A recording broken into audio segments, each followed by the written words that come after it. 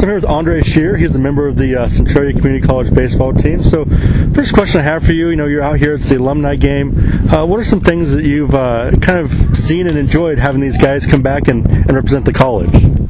Honestly, you get to see all the good talent that's been through here. Even the guys in the past, you can tell they still are all about the Blazer family, and we all get along, have a good time. We have people coming out here, coaches, old coaches, family members, enjoying the game, playing with us, and all having fun. Everybody gets excited, and it's a fun thing to be around. Yeah, and then, obviously for fall ball, games like this don't count on the record, but, you still have opportunity to work on things and to improve. What are some things you're trying to focus on this fall to get ready for spring? Staying more consistent and hitting my spots a little bit more when I'm pitching.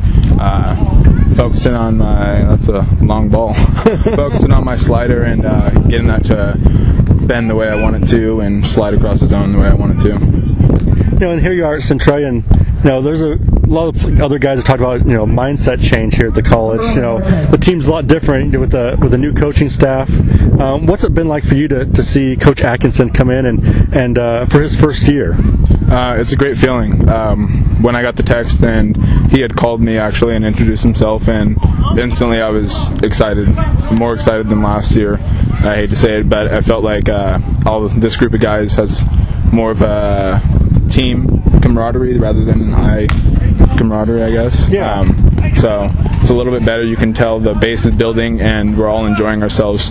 We're steps ahead of last year, and it's a lot more fun for everybody being around. He's doing a great job. Yeah, that's one of the things I know that he's been coaching and preaching is that mindset change and really seeing that. And and one of the things about having a mindset and being here at this college level, you gotta be motivated. You gotta push yourself. And has there been someone in your life who's been that motivator and that inspiration to keep going harder?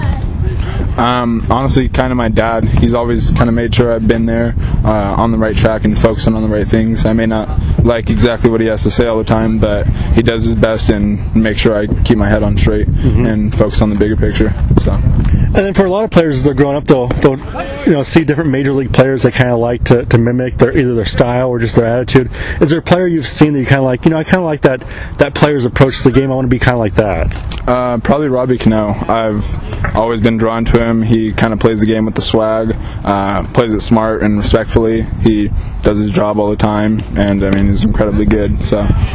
Yeah, easily one of the smoothest players I've ever seen in the game. And then last question I have for you, you see a lot of kids running around. What advice do you have for those young players who want to make it to this level? Honestly, just keep working hard and listen to your coaches. There's a lot of coaches out there that really do have your best interest, and even if they don't, it's best to listen to them and get their ideas and see what works for you and what doesn't. You shouldn't want to stop playing because you don't like something or because it gets hard.